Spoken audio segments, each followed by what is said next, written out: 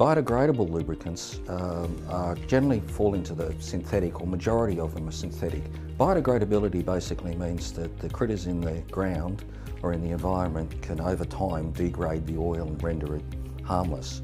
It doesn't mean that oil in its prime form as it comes out of the can is biodegradable. What it comes back to is that it's in its condensate form.